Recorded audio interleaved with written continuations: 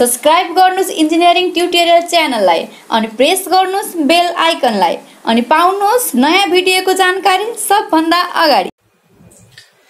Hello guys, this is Harishwar Pandit. Welcome to engineering tutorial changing the way of learning. I hope you all are fine. हैन आज म तपाईहरुको माझमा very नै interesting video लिएर आएको छु जुन एप्लाइड मेकानिकको सिरिजमा 3D मा न्युमेरिकल जुन एक्जाममा सोधिन्छ नि त्यही न्युमेरिकलहरु आज हामी सोल्भ गर्ने छौं हैन। त आज हामी टाइम वेस्ट नगरिकन छिटो पढौं है। त फर्स्ट क्वेशन तपाईको स्क्रिनमा शो भइरहेको होला त्यसमा पढ्नुस् एकचोटी के भनिएको छ 5000 न्युटनको फोर्स तलतिर लागेको छ हैन। अनि त्यो तलतिरको जुन फोर्स छ नि जुन लोड लागेको छ त्यो लोडलाई थाम्नको लागि तीनवटा रोपले माथितिर झुन्ड्याइएको छ। एउटा फिक्स पोइन्टमा झुन्ड्याइएको छ हैन।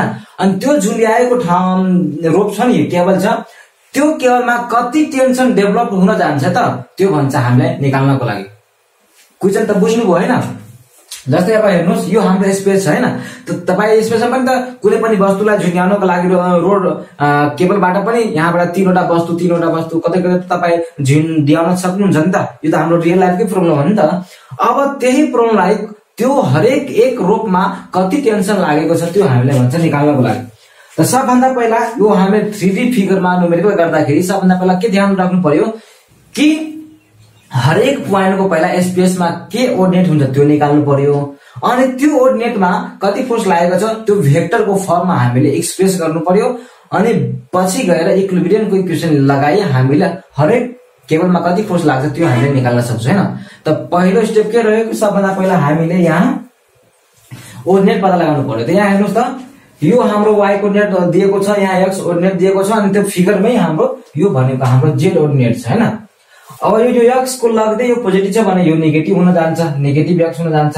सिमिलरली यो z छ भने यो हाम्रो नेगेटिभ z हुन जान्छ अनि यो y छ भने नेगेटिभ यो y हुन जान्छ। यो तपाईलाई थाहा छ। अब मैले सबभन्दा पहिला b कोअर्डिनेट निकाल्न खोजे हैन। त b कोअर्डिनेट निकाल्दाखेरि यहाँ हेर्नुस् यो x एक्सिसमा लाई भएको छैन।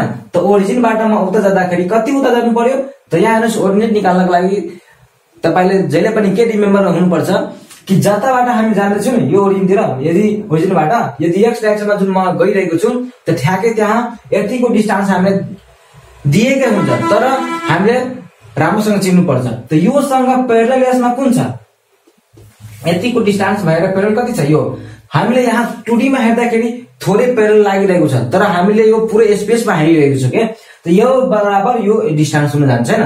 त हाम्रो x कोर्डिनेट भनेको b को लागि कति हुने भयो 2.8 हुने भयो। अनि यो b पोइन्ट x मै लाई भएको छ त y र z मा हाम्रो के ट्राभल हुने भएन भनेको त्यसको कोर्डिनेट नै हुने भएन हैन। त 2.8 0 अनि 0 हुने भयो हैन। सिमिलरली a को लागि हेर्दाखेरि a त y को जस्ट तल छ हैन। त a y को जस्ट तल छ भने y को डिस्टेन्स कति छ 4.5 हैन। त a को त y कोर्डिनेट हाम्रो 4.5 हुने भएको अनि x कोर्डिनेट हाम्रो 0 हुने भएको यो नेगेटिभ 4.5 भयो माइनस नै हुन्छ। अब यो x र यो x बार हैन। अब d पोइन्ट निकाल्नु पर्यो। अब d पोइन्ट कुन प्लेनमा लाई गरेको छ त नेगेटिभ x प्लेनमा लाई गरेको छ z भनेको z र x को बीचमा लाई गरेको छ हैन। त z कोर्डिनेट कसरी निकाल्छ त्यो त तपाईलाई थाहा होला कि भर्टिकल जुन डिस्टेन्स हुन्छ नि हामी कति स्पेसमा उभिएका छौं त्यो भनेको z डिस्टेन्स हुन्छ हैन। तपाई एकचोटी फिगरमा पनि हेर्नुस् त्यहाँ z डिस्टेन्स भने कस्तो हुन्छ त्यो देखाइएको छ हैन। z को डिस्टेन्स हामीले ओर्डिनेट निकाल्नु पर्दा कति हुन जान्छ त सबभन्दा पहिला x को लेख्नु पर्यो हैन।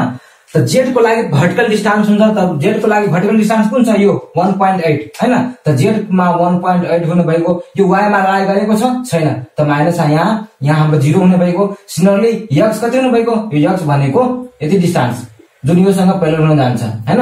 अब त्यही एउटा बचेको छ नि त हामी बुझ्न सक्छ यो x होला पक्कै त माइनस 2.6 यति हामी लेख्न सक्ने भयो हैन। a को भयो d को भयो b को भयो अब c को निकाल्नु पर्यो हैन। त c कुन पोइन्टमा लाई भएको छ z यो छ भने z नेगेटिभ भनेको ठ्याक्कै यो लाइन हाम्रो नेगेटिभ छ नि त z नेगेटिभ त ठ्याक्कै त्यही प्लेनमा लाई गरेको छ भनेको नेगेटिभ z हुन्छ तर x र y हुँदैन हैन। त यसको लागि यो कति डिस्टेन्स छ अब यो डिस्टेन्स निकाल्नु पर्यो। त यो डिस्टेन्स भनेको हाम्रो यो 2.4 हुन जान्छ c को लागि। त z को लागि मैले लेख्दाखेरि 0 माइनस 2.4 हुने भयो हैन। हामीले ओर्डिनेट त निकाल्यौ। अब के गर्नु पर्यो भेक्टर फर्ममा यसलाई एक्सप्रेस गर्नु पर्यो। त भेक्टर फर्मको मैले के भनेको छु, यफ भेक्टर निकाल्दाखेरि हाम्रो यफ त्यो भनेको यहाँ मैले छुटाए त्यही अनुसार फर्मुलामा यो हामीले यसलाई राख्नु पर्यो। हरेक केबलको जुन यो टेन्सन लागेको छ नि, त एबी यहाँ राख्छु हैन, अनि यो बीचको ओ नेट यहाँ राख्छु, त्यस्तै यो मैले यहाँ राख्छु, यो बीचको ओ नेट मैले यहाँ राख्छु हैन। त्यही फर्मुला अनुसार त हामी यहाँ के सपोज गर्न सक्छौं कि यहाँ डाइरेक्सन हामीलाई दिएको छ हैन, त टेन्सन हाम्रो टीएबी हुने भएको, टीएसी हुने भएको, टीएडी हुने भएको हैन। यो त बुझ्नुभयो। त म यहाँ डाइरेक्ट के लेख्दै छु, अब पहिला यहाँ म छुट्टै एउटा कोर्डिनेट लेखिहाल्छु 0 - 4.50। सिमिलरली b = हाम्रो हुने भएको टेन्सन हामीले a to b निकाल्नु पर्यो भनेको टेन्सन a to b हाम्रो डाइरेक्सन दिएकै छ हैन। त मैले यहाँ के लेख्न सक्छु, tab यहाँ भेक्टरको फर्ममा एक्सप्रेस गर्नु पर्यो, त्यहाँ यहाँ tab टेन्सन भएको कारणले गर्दा। अब tab हामीलाई निकाल्नु छ, त्यो हाम्रो अननोन हुने भएको हैन। अब b र a हेर्नुस्, यो हाम्रो हेड छ, यो टेल छ हैन, जहिले पनि हेडबाट टेल घटाउँदै जानुस् अनि लेख्दै जानुस् हैन। त यहाँ हाम्रो के हुन जान्छ, यसमा गर्दाखेरि 2.8 हैन, 2.8 - 0i प्लस 0 प्लस 4.5, यो नेगेटिभ गर्दाखेरि पोजिटिभ हुन्छ हैन। अनि हाम्रो हुने भएको यो j प्लस 0 - 0k। अब यसको रुट अन्डर गर्नुस्, रुट अन्डर गर्दाखेरि कुन रुट अन्डर हुने भएको 2.8² 4.5² यति हैन। अब यसको तपाई एक्सप्रेसन निकाल्नुस्, हाम्रो एक्सप्रेसन भनेको tab 0.52i प्लस 0.85j, यो एक्सप्रेसन हुन जान्छ हैन। अब सिमिलरली टेन्सन कहाँ से कहाँ, ए देखि सी मा निकाल्नु पर्यो हैन, किनकि हाम्रो यो कन्कुरेन्ट छ हैन, किनकि एउटै पोइन्टमा सबै फोर्सहरु मिट भएको छ हैन। त्यही भएर यो स्पेसमा कन्कुरेन्ट यो फोर्स लागेको छ हैन। त TAC = के हुने भएको TAC। अब A र C को बीचमा हामी लेख्नु पर्यो, योबाट यो घटाउनु पर्यो हैन। त त्यो घटाउँदाखेरि हाम्रो के आउनु भयो 0.0i प्लस 0 - 4.5 4.5² प्लस -2.4 को होल स्क्वायर, यो हुने भएको हैन। x को एक्सप्रेसन निकाल्दाखेरि हाम्रो भ्यालु भनेको यति हुन जान्छ। यसको तपाई क्याल्कुलेसन गर्नुस्, म त्यहाँ डाइरेक्ट लेख्दै छु हैन। अब सिमिलरली टेन्सन मैले केमा निकाल्न सक्छु, अब AB भयो, AC भयो, अब AD मा हैन। त मैले यहाँ डाइरेक्ट लेख्दै छु TAD = TAD हैन, TAD A अनि D मा गर्दाखेरि हाम्रो कति हुन जान्छ -2.60 I प्लस 0 भनेको 0 प्लस 4.5j प्लस अब 1.8 भनेको 1.8 k। अब 0 घटाउँदाखेरि अब यसको तपाई रुट अन्डर गर्दाखेरि 2.6 को स्क्वायर 4.5 को स्क्वायर 1.8 को स्क्वायर हुन जान्छ। अनि यसको तपाई क्याल्कुलेसन गर्नुस् हैन। क्याल्कुलेसन गर्दाखेरि हाम्रो आउने भयो TAD = -473i plus 0.818j plus 0.27k यति हाम्रो आउन जान्छ हैन। तपाई क्याल्कुलेसन गर्दै जानुस्, चेक गर्दै जानुस्, कतै मेरो गल्ती पनि हुन सक्छ है। अब के गर्नु पर्यो, एउटा अझै एक्सप्रेसन के हुन जान्छ, यो w छ नि, यो w डाइरेक्ट y को नेगेटिभमा आएको छ हैन। त यहाँ w = due to vertically downward भएको कारणले गर्दा मैले w को ठाउँमा के लेख्ने भए -5000 j लेख्ने भए हैन। यो त बुझ्नुभयो। अब के गर्नु पर्यो, यो वस्तु एकदम इक्विलिब्रियम कन्डिसनमा छ हैन। इक्विलिब्रियम कन्डिसनमा छ भनेको अर्थ के भयो कि जुन i मा लागिरहेको छ नि, x मा लागिरहेको छ, j मा लागिरहेको छ र k मा लागिरहेको छ नि जुन फोर्सहरु भनेको fx fy अनि z डाइरेक्सनमा लागिरहेको छ, त्यो भनेको हाम्रो समेसन 0 हुन जान्छ भनेको इक्विलिब्रियम कन्डिसनमा छ। त इक्विलिब्रियम कन्डिसनमा भएको कारणले गर्दा हामी के गर्छ, यो फोर्स प्लस यो फोर्स प्लस यो फोर्स अनि प्लस यो फोर्स = टोटल 0 गरिदिन्छु हैन। त म यो मेट्दै छु, तपाईले लेख्दै जानुस्। अब यहाँ हेर्नुस्, मैले त्यो बडी तल छ नि, यो इक्विलिब्रियम कन्डिसनमा छ, तीनवटा रोपले तानिरहेको छ। त्यही भएर म इक्विलिब्रियम कन्डिसन लगाउँदाखेरि हैन, हरेक TAB हरेक TAC हरेक TAD अनि यो तल लागिरहेको फोर्स = हामी के गर्छौं 0 बनाउँछौं हैन।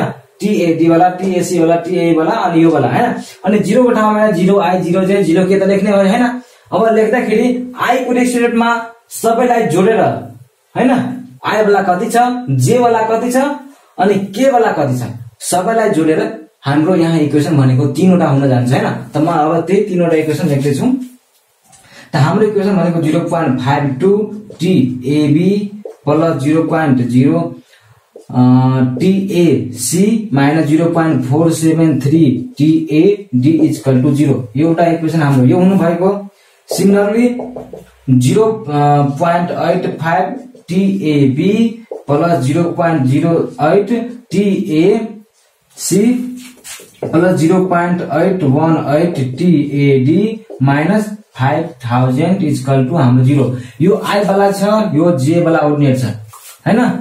याद राख्नु, मैले कम्पेयर गरेको छु सबैलाई जोडेर एक ठाउँमा।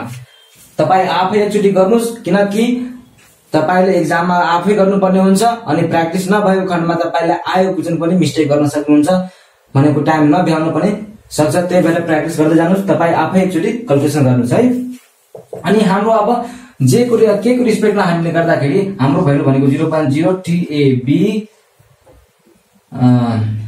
Minus 0.47 TAC plus 0.32 TAD equal to 0 हैन। अब यसको क्याल्कुलेसन तपाईं मजाले क्याल्कुलेटरमा गर्न सक्नुहुन्छ हैन। 3 वटा इक्वेसन छ, साइन्टिफिक क्याल्कुलेटरमा जानुस् अनि 3 वटा इक्वेसन सोल्भ गर्नुस्। अनि हामीले सोल्भ गर्दाखेरि मैले सोल्भ गर्दाखेरि TAB TAC अनि TAD को भ्यालु आफ्टर सोल्भिङ मेरो भ्यालु भनेको TAD इक्वल टु 228 अनि 2200 यति न्यूटन, TAB इक्वल टु यति अनि TAC इक्वल टु 158.7 किलोमिटर भनेको हाम्रो यति एन्सर आयो हैन। तपाई आफै एकचोटी चेक गर्नुस् अनि मजाले बुझ्न सक्नुहुन्छ हैन।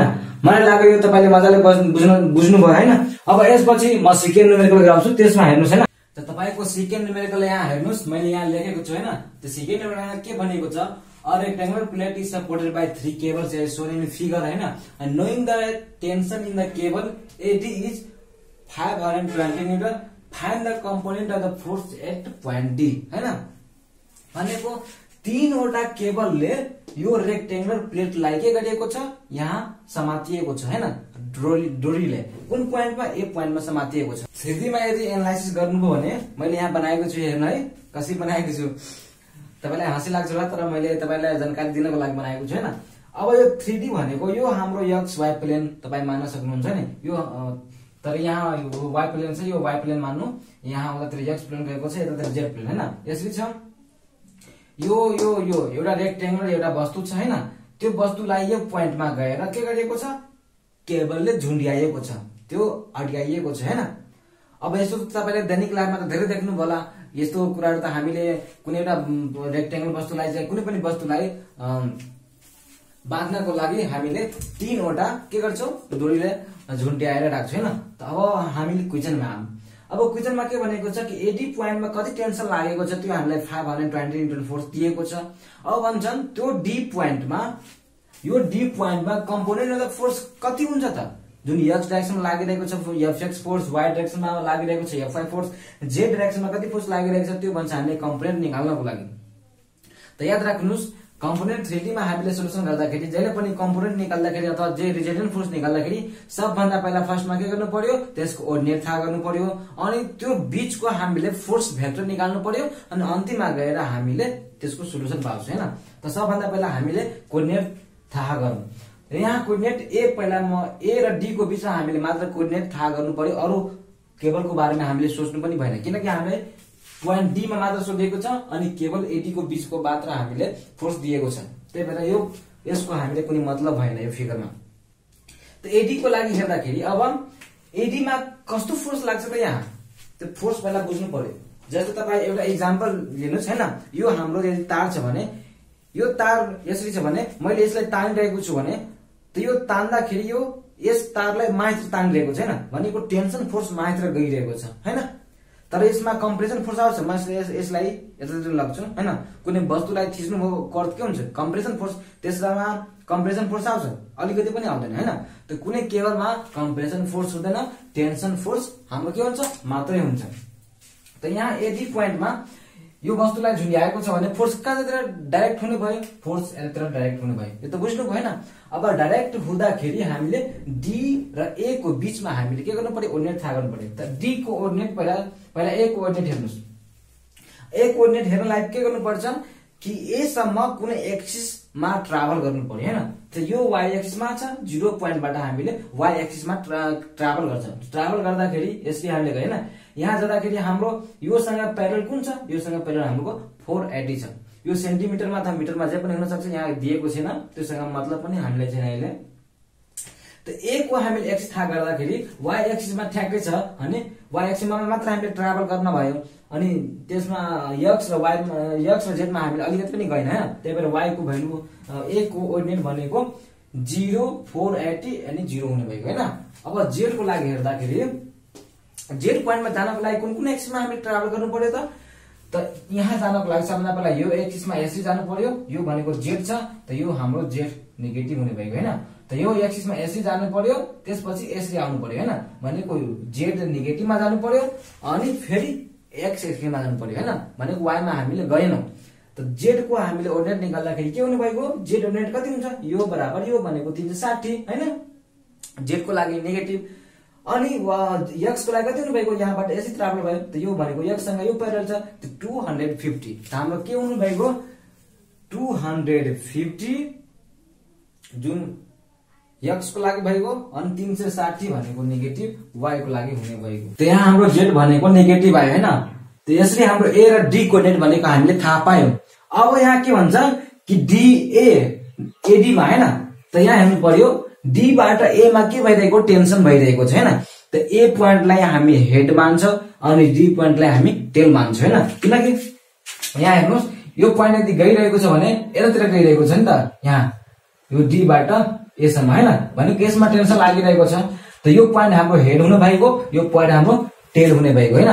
त त्यसमै म अब के लगाउँछ, यही थ्योरम लगाउँछु अनि त्यसबाट हामीले एफएक्स एफवाई अनि एफजेड क्याल्कुलेसन गर्छ हैन। त यहाँ हेर्नुस् भेक्टर फोर्स निकाल्दाखेरि त्यसको म्याग्निट्युड इन्टु युनिट भेक्टर हुन्छ हैन, युनिट यो त्यो म्याग्निट्युड डीए को डीए हुने भएको हैन। अब एफडीए अनि लेम्डा डीए भनेको युनिट भेक्टर हुन्छ हैन। त यो क्याल्कुलेसन गर्दाखेरि ए भनेको हाम्रो हेड छ, त हेडबाट के घटाउँछ, टेल घटाउँछ, त्यो हाम्रो x2 y2 z2 भएको यो x1 y1 अनि z1 मिल्ने मान हैन। यसले फर्मुला लगाउनुस् तपाईहरु हैन, अनि भ्यालु पुट गर्दै जानुस्। भ्यालु पुट गर्दै गयो भने हाम्रो भ्यालु भनेको यसरी गर्दाखेरि यसरी यहाँ आउँदाखेरि तपाई क्याल्कुलेसन गर्नु, म यहाँ डाइरेक्ट गरेको छु किनकि मलाई धेरै न्युमेरिकल अझै गराउनु छ, त्यही भएर। अनि फाइनली गर्दाखेरि हाम्रो यति के आउने भएको, यति एक्सप्रेसन आउने भएको हैन। यो भनेको त अब 3D मा छ, एफएक्स एफजेड एफवाई छ, त यो हाम्रो एफएक्स कम्पोनेन्ट हुन जान्छ, यो हाम्रो एफवाई कम्पोनेन्ट हुन जान्छ, यो हाम्रो एफजेड कम्पोनेन्ट हुन जान्छ हैन। यो त बुझ्नुभयो। त त्यस्तै हामीले यही component of the force D पोइन्टमा कति हुन्छ, त डी पोइन्टमा यति यति यति हुन जान्छ हाम्रो के फाइनल एन्सर। मलाई लाग्छ अब यसमा हाम्रो यो अनि यो केबलको दुईटा केबल कुनै पनि आवश्यकता छैन, जुन हामीलाई सोधेको छ त्यसैको बारेमा हामीले निकाल्ने हो, बढी गर्ने होइन। त्यही भएर एक्जाममा नझुक्नुस् कि यो के दिएको छ त्यस्तो केही पनि गर्नुहुन्न, हामीहरूले केही पनि डराउनुहुन्न, मात्रै त्यसको कोर्डिनेट निकाल्नुस्, त्यसको भेक्टर फर्ममा चेन्ज गर्नुस् अनि हामीले अन्तिममा गएर कम्पोनेन्ट निकाल्नु छ। यही समयमा यस्तै खालको 3D मा हामीले यस्तै खालको गर्ने, अरु केही पनि गर्ने छैन। त्यही भएर फिगर नडराउनुस्। त मलाई लाग्छ तपाईले मजाले बुझ्नु होला हैन।